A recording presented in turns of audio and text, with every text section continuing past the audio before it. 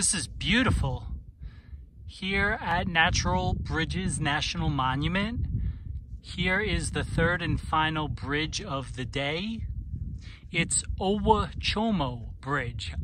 Yeah, I looked this up very carefully before I came on this video. It's spelled O-W-A-C-H-O-M-O, Owachomo Bridge. This is the most photographed bridge here, and it's very understandable why. It's very thin and just very out there.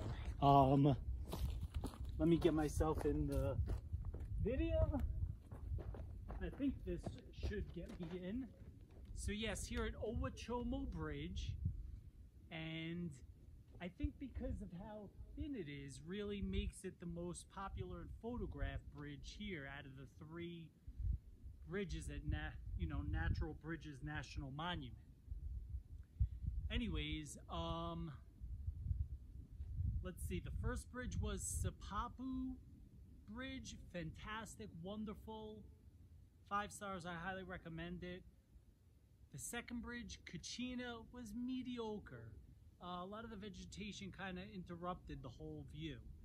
But here at Owachomo Bridge, this is as good as it gets. And the reason also why it's so popular is because from the trailhead, the parking lot, it's like a quarter mile in each direction. So a lot of people come down here and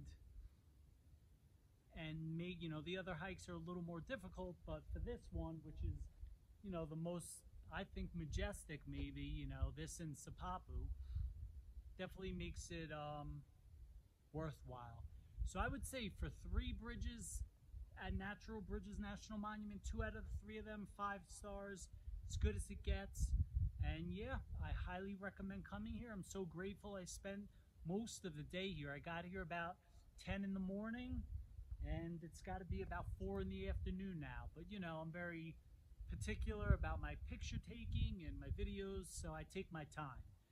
Anyhow, yep, just also I just got to remind, although I said Sipapu Bridge looked like landscape arch from Arches National Park, but actually this one, Owachomo Bridge, definitely reminds me of landscape arch.